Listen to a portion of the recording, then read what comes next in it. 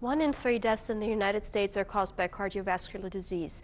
According to the American Heart Association, 2,200 Americans die of heart disease every day, about 1 death every 39 seconds. In light of these alarming statistics, we wanted to get answers from New York cardiologist Dr. Johnny Lee how to prevent the disease. Heart disease is still the #1 killer in the United States.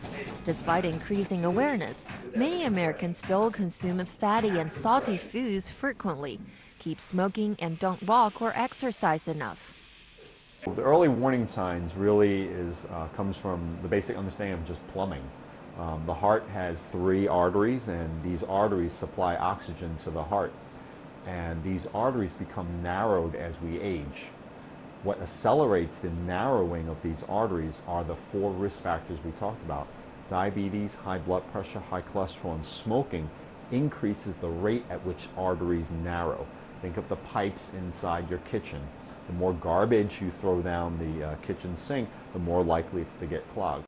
Doctors stress that it's crucial to watch out for early warning signs, such as shortness of breath or chest pain.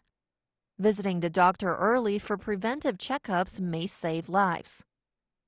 If you're eating a high cholesterol, you smoke, and you have diabetes, you're more likely to clog these arteries. Once you clog these arteries, they cannot deliver enough oxygen to the heart.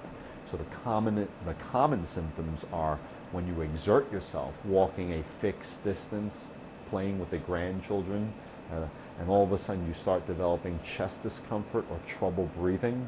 Could be palpitations, dizziness. Those are probably the most common symptoms of coronary artery disease or heart disease. Only about 20% of Americans meet the recommended guidelines for physical activity. The U.S. Centers for Disease Control suggests 2 hours and 30 minutes of exercise a week. Muscle strengthening activities on 2 or more days a week are a big plus. Exercise probably keeps your weight down, which also is a risk factor for developing high blood pressure. People who tend to exercise tend to eat healthier. In general, if you have a high exercise frequency, you're probably less likely to want to eat high caloric foods.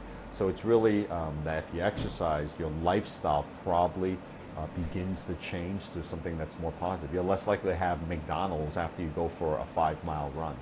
The American Heart Association also recommends taking training classes for the worst scenario. However, prevention is the key, and that also means to cut back on fast food, red meat, sugars, and saturated fats.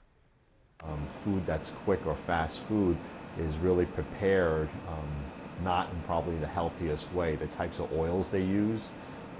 Why does a burger look still fresh after being there for 3 or 4 hours is because it's the type of saturated oils they use. The French fries, it's quick, it tastes good. But it's highly salted, it's fried a certain way. So what we realize in Asia is that the rate of heart disease now is probably going to eclipse the rate of liver disease as probably the #1 killer. In 2010, coronary heart disease cost the United States an estimated $109 billion in medical costs and lost productivity.